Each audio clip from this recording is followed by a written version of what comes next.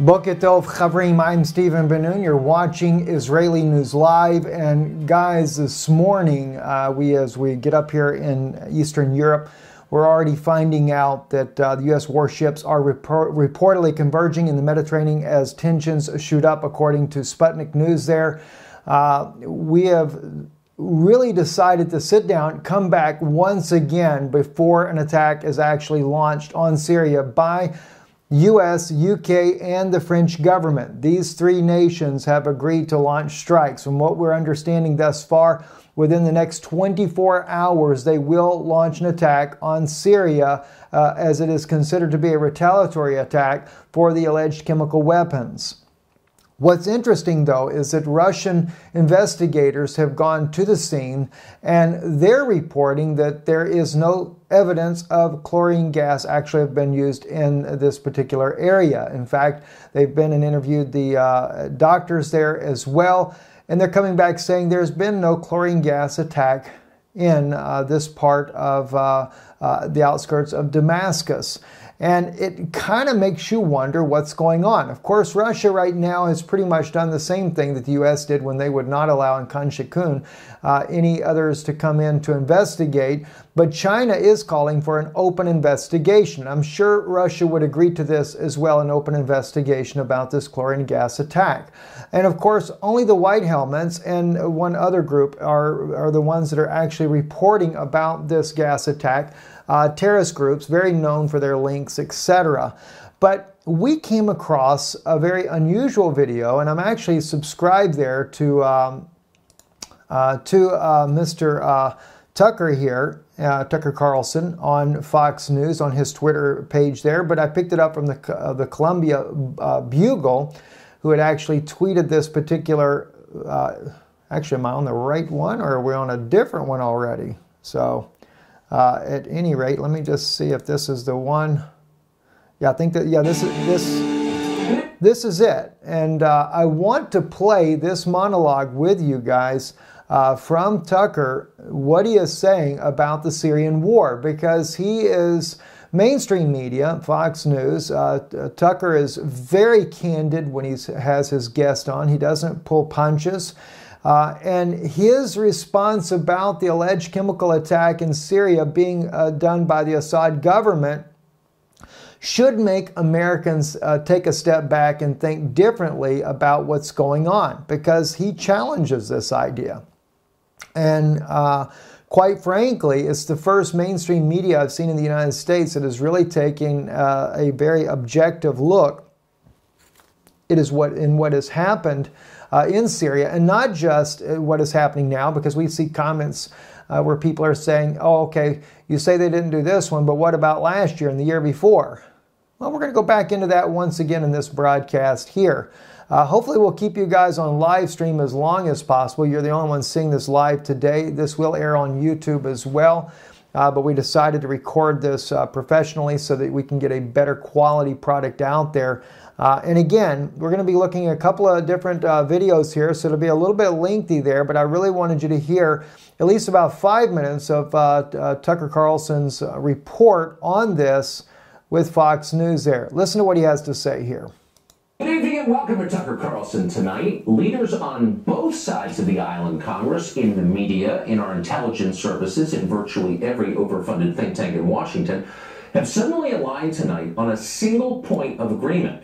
America must go to war in Syria immediately. Bashar Al Assad cannot continue to lead that country. He must be overthrown. Assad is an evil man, they tell us. His latest crime is a chlorine gas attack carried out over the weekend by his forces against a rebel-held suburb of Damascus. Assad's poison gas suffocated children. Pictures of the aftermath of that are all over the internet, and they are horrifying. Assad is a monster. Before we go much further into this, let me just go ahead and put this notification up on YouTube. I'll put a notification at the beginning of the video. There are going to be some disturbing images on here, I do believe, as we go into this. So I just want to make sure that you're aware of that, especially if you have children watching. We may stumble across some of these images. I don't remember if Tucker had those in his report here, but just so that you're aware of that. And one other thing I'd like to point out as well, what's interesting is there is some speculation that these people may have been gassed inside an enclosed area there. Reminds me very much of the Holocaust in Germany when they would gas the Jews inside of the buildings there. Very, very disturbing. So that's just something that keeps coming to my mind as I watch the images that we're seeing here, especially so many of them in a confined space here. So listen to what Tucker says, and I won't interrupt him again. That's the official story. Almost everyone in power claims to believe it. The push to war in Syria, by the way, has united politicians from both sides. Lindsey Graham and Howard Dean typically agree on very little. Not much at all. But today they are both calling for war in Syria. Graham is demanding massive attacks on the Syrian military. Dean is going even further than that. On Twitter, he called the president, quote, a wimp for merely sending thousands of troops and launching tons of bombs at Syria. That's not enough for Howard Dean, who, as you may remember, once ran for president as the peace candidate. Tonight, he wants total war in Syria. Television pundits, of course, strongly agree. This morning, the foreign policy team over on MSNBC explained that it's far more important for American troops to fight in Syria than it is to secure our own border here in America. Watch.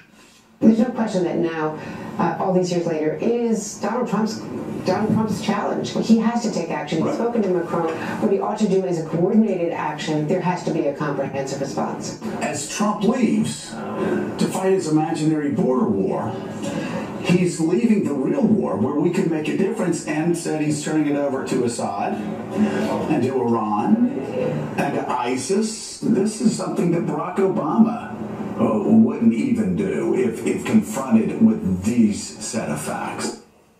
Trump has to take action in Syria, everyone nods sagely. That ought to make you nervous. Universal bipartisan agreement on anything is usually the first sign that something deeply unwise is about to happen, if only because there is nobody left to ask skeptical questions. And we should be skeptical of this, starting with the poison gas attack itself. All the geniuses tell us that Assad killed those children. But do they really know that? Of course they don't really know that. They're making it up. They have no real idea what happened. Actually, both sides in the Syrian civil war possess chemical weapons. How would it benefit Assad using chlorine gas last weekend? Well, it wouldn't. Assad's forces had been winning the war in Syria. The administration just announced its plans to pull American troops out of Syria, having vanquished ISIS. That's good news for Assad, and about the only thing he could do to reverse it and to hurt himself would be to use poison gas against children. Well, he did it anyway, they tell us. He's that evil. Please, keep in mind this is the same story they told us last April. Do you remember that? It was almost exactly a year ago. The new administration announced it was no longer seeking to depose Assad from power. Regime change was no longer a policy. So the usual war chorus in Washington started yelping, went berserk, and days later, Assad supposedly used sarin gas against civilians in Syria. There was video. We bombed a Syrian airbase in response to that. At the time, this show asked what seemed like the obvious question: are we really sure that Assad did that? It seems weirdly timed and counterproductive to him. Shut up, they explained. Of course we're sure. What an unpatriotic question. But of course they were lying. 2 months ago, the Secretary of Defense admitted that actually, we still have no proof that Assad used sarin gas last year. The story, it turns out, was propaganda. It was designed to manipulate Americans, just like so much of what they say. We've seen this movie before, and we know how it ends. But just for the sake of argument, let's assume they're not lying this time. Let's assume Assad did just use chlorine gas against kids. He's perfectly capable of that, by the way, not defending his moral character. Let's say he did do it. Would that be worth starting a new war over? Overthrowing Assad's regime in Syria would result in chaos. Many thousands would die. In fact, we might likely see the genocide of one of the last remaining Christian communities in the Middle East, and we ought to care about that. Some of the dead, of course, would be American servicemen. A new war would cost us tens of billions of dollars, maybe hundreds of billions. Would it make America safer? Would it make the region more stable? Well, let's see. How exactly did regime change work in Iraq and Libya? We can kind of stop right there, but the point you can see is that Tucker Carlson is really bringing to me, one of the most objective looks at this war here. Now, something that Tucker brings out that I think is very much worth noting that most people are not paying attention to is the fact that he shows you how that President Trump, in his verbiage just before these gas attacks, is pro-Syria in a way, or pro-let's exit type of situation. In other words, last year, the president was saying that, well, he's not for regime change. Suddenly, he changed his mind about President Assad. And then the chemical weapons attack takes place. Oh, wow. Makes the president look like he's more objective. And this is what I was bringing out when I discussed the issue about now. President Trump was saying for about a week or two, we're going to pull out of Syria. You know, let them take care of the problem there. Regardless of how much you may appreciate President Trump as your president or still stand behind him, I can't help but think it is a play on the American public. It's actually a bit of a slap in the face, if you ask me. It insults our own intelligence to think that we should fall for something so dubious as what the president has pulled this time here, seeing that it is in a perfect pattern of what has happened before. Just as Tucker brought out last year, he says, we're not for regime change. We want President Bashar Al Assad to stay in power. Then bam, here comes the chemical attack, sarin gas. Debunked, though, on a much higher level than even what Tucker Carlson is bringing out. We're going to share this again with you because some people keep saying, oh, what about last year? Or what about the year before? You're making your case on this particular incident, but what about these others? All right, well, let's move a little further down the road then. This is Aaron Erdem, and this is regarding the 2013 so-called sarin gas attack that, if you remember, Nikki Haley at the United Nations stated emphatically that there was no contest to, their proof about Assad using chemical weapons on his own people. Well, I'm going to play again an excerpt of Mr. Aaron Erdem. He is a parliament member of the Turkish government. I don't know if he is still a parliament member. I'll turn down the volume because it is in Arabic. We'll just read the subtitles together as he speaks here. I'll pause it for the sake of making sure we can read it. He is actually already speaking at the parliament. The prosecutor made arrest under that investigation. This is the investigation where ISIS militants were captured in Turkey. They were actually carrying sarin gas as well as the equipment to launch an attack with that sarin gas. It was a cover-up. And he does accuse the prime minister of that time, which back in 2013 was President Erdogan. He was the prime minister of Turkey at that time. Well, let's listen to see exactly what Mr. Aaron Erdem says again. So the individuals who were suspected to have carried out the transportation were arrested and put in prison.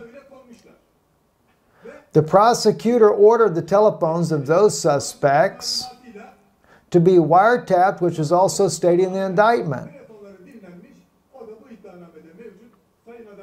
Mr. Minister of Justice Buzdag is also well aware of the details of this indictment because himself went on air and made statements. But do you know what happened? On 1 week's time, that case was closed. The suspects were released and were allowed to leave Turkey by crossing over the Syrian border. Now I ask you, is this what you understand as justice? To set free people transporting sarin gas?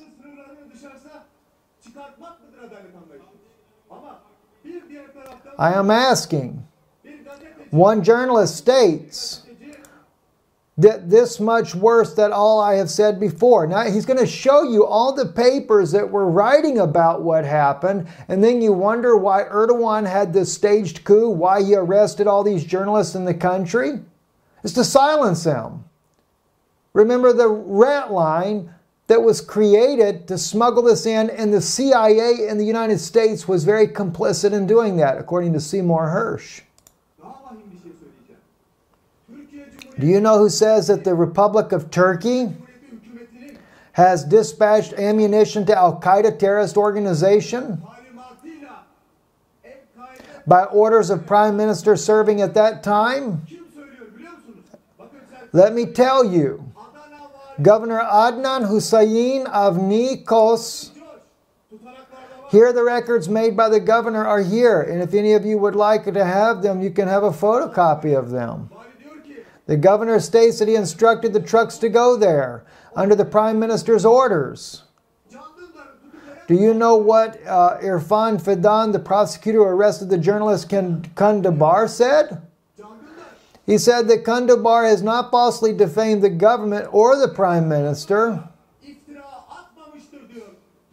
He said that Kundabar merely disclosed a state secret, in other words, a fact. Now he goes on to actually state in here that the blood of the children of Syria, and I'll see if I can find that for you, are on the hands of the Turkish government because they allowed ISIS to transport sarin gas through that country. At the same time this was going on, Seymour Hersh uncovered through actually an American journalist who ended up mysteriously dying in Turkey, was murdered, uncovered that plot to move that sarin gas. The CIA involved. By the way, how many of you are aware that are listening that the CIA, the Mossad, work very close for the Vatican? I hate to say that. Israeli intelligence. You don't believe that that's not true? And listen, because I know many of you guys, you're really excited when you hear about someone as Israeli intelligence. Well, the Mossad works very close with the Vatican, just like the CIA does. I know this for a fact, because at one point we had two very close friends of Israeli News Live that were both Mossad agents. And when we began to really uncover the in-depth crimes of the Vatican against Israel, one of those agents went ballistic against us. And they began to spread a campaign of lies like you wouldn't believe. It's died down since then. It's been several years ago that that actually took place. And I was very dumbfounded. But when a good friend of mine that does a lot of research on the Vatican as well shared with me that the Mossad and the CIA both work very close with the Vatican, then I began to understand what is going on. There's where your deep state lies at. It doesn't mean that every Mossad agent is a bad agent in Israel. I don't mean to imply that. But look at all the crimes that are being brought out that they say that even the Mossad has had a part in, including 9/11 attack. Now, I don't say that Israel was involved in that, but the point is there's a lot of accusations going around. All right, so let's continue on. Let's move into some other directions on this here. This is the video we did back on February 25th, 2018, what the State Department wants spotlighted in Syria.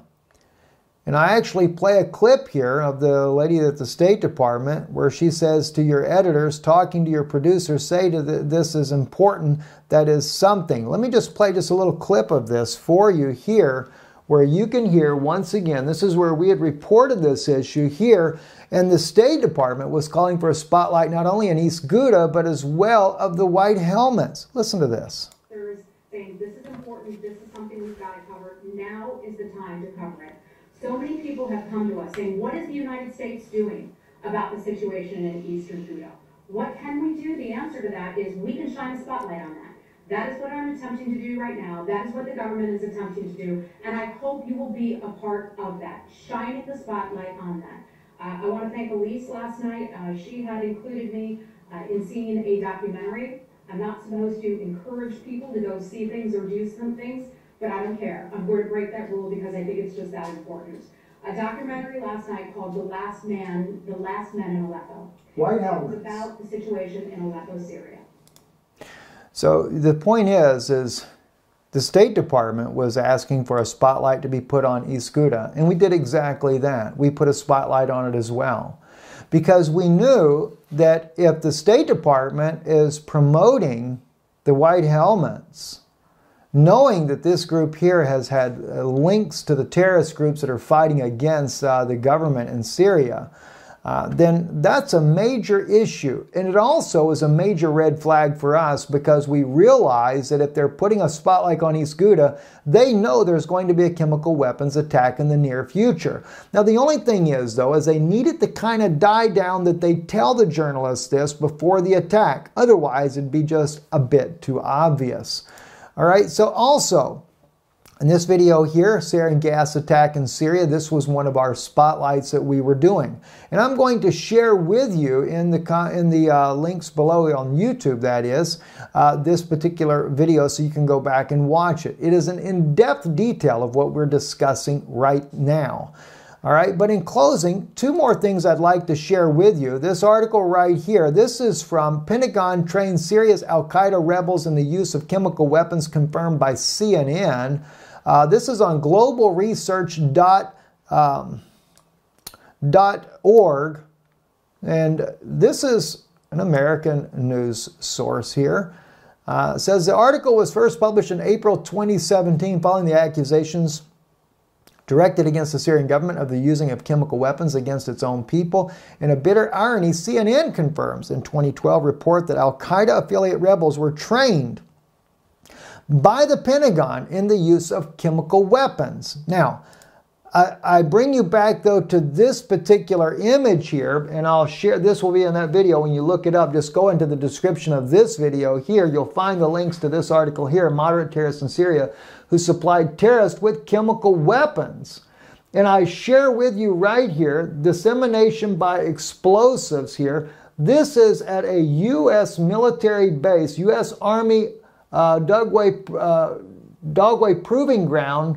I don't know if I'm reading this right because it's hard to see. It's kind of a little bit blurred on here. Office of the Technical Direct West Durat Test Center, and I guess that's Dagway or Dogway, I'm not sure exactly, in Utah. And they were developing these launching mechanisms for the use of launching chemical weapons, as big as a 55-gallon drum that they could actually use. Well, the odd thing is the very terrorists in Syria used the exact same instruments to launch these chemical weapons, all right?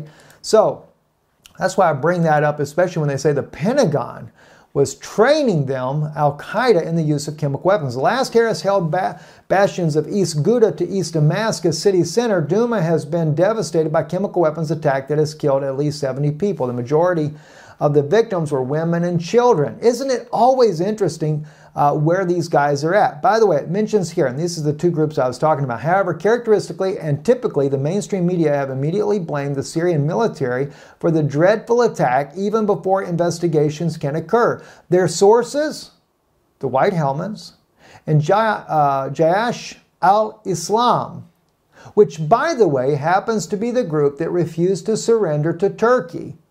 And Turkey wasn't even going to imprison them like they did with all the other terrorists that surrender. They just moved them to another part of Syria where they can continue their war against the government.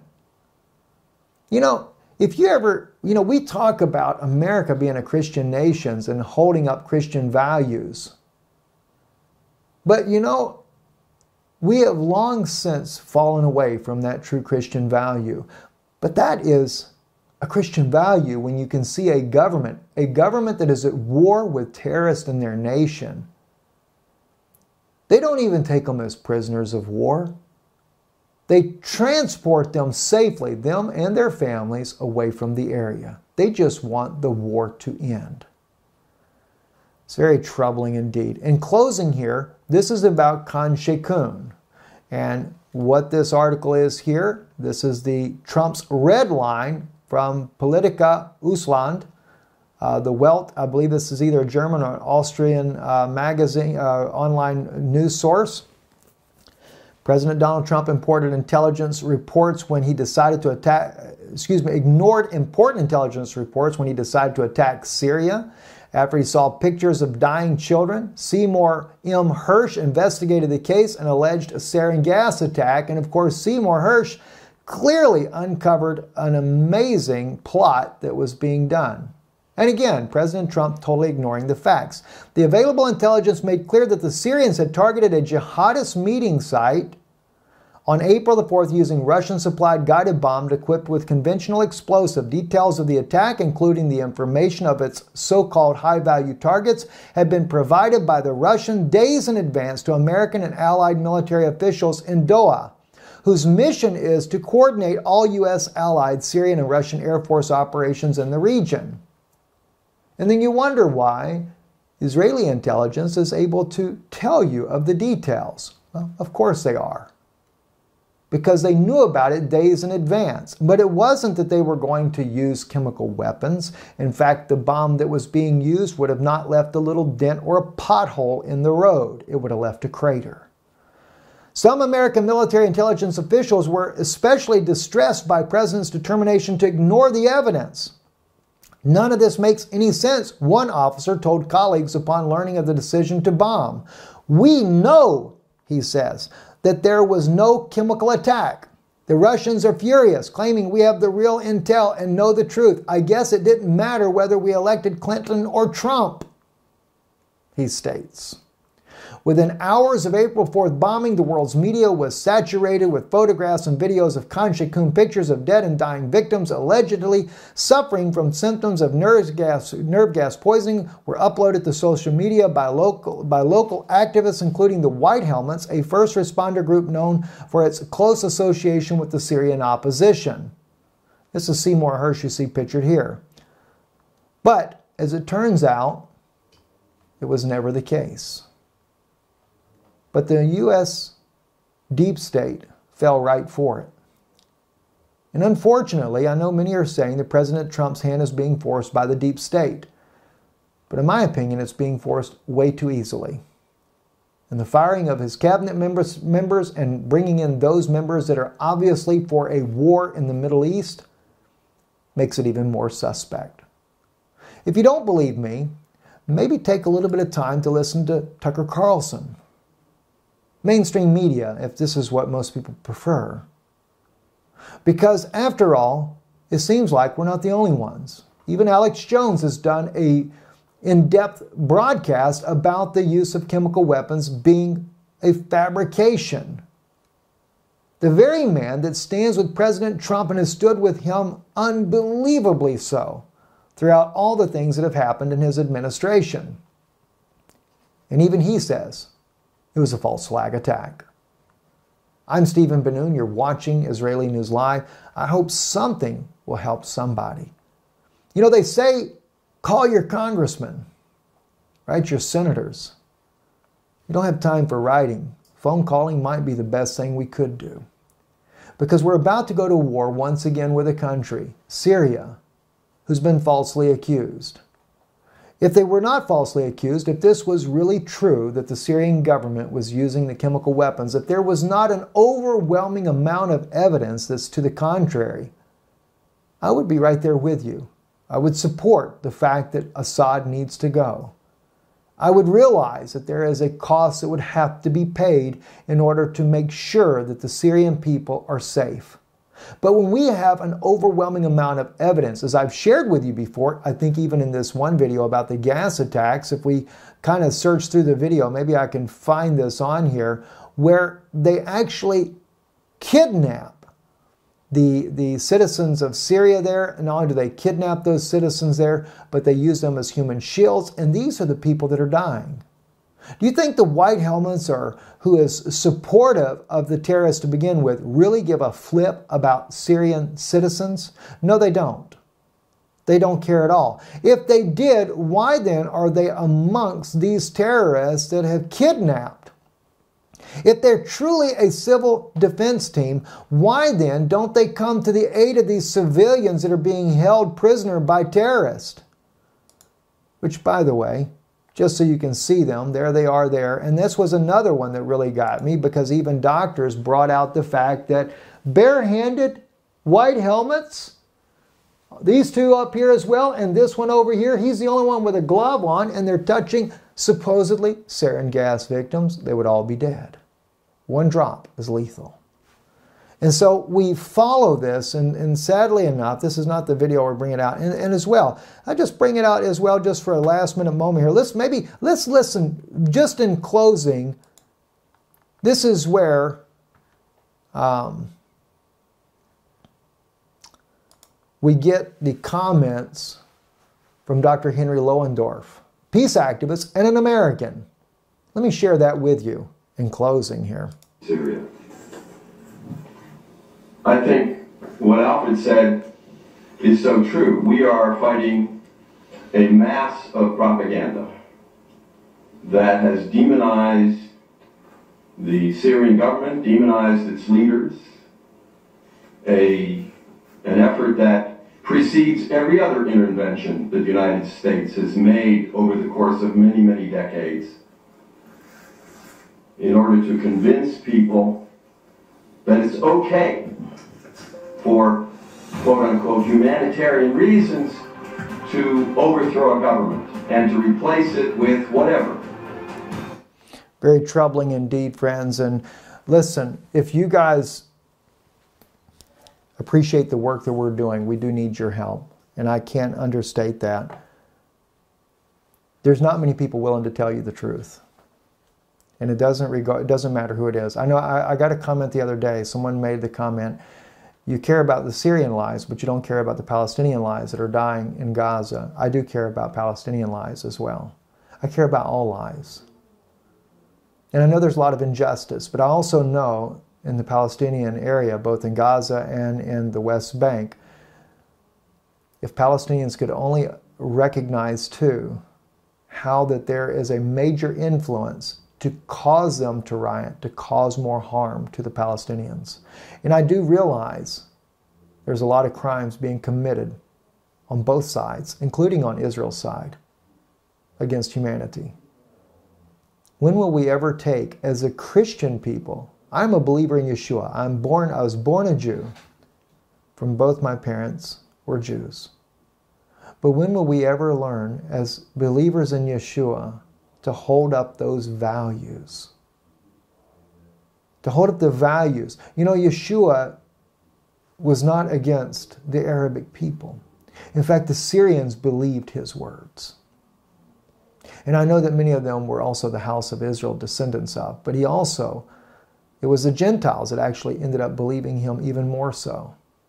When are we ever going to hold to those values? When are we going to truly hold to it and not be a part of warmongering and killing more innocent people? They may differ with us in beliefs, but when do we stand for what is truth? If you want to support this type of ministry, this type of news broadcast, please do so. We will give you more details about Patreon as soon as we can get that up. That will be one platform I will not hold back on. And those videos that will go there will not be here because I need to be able to bring out some points that I can't say on YouTube because the fact of the censorship and their willingness to shut us down.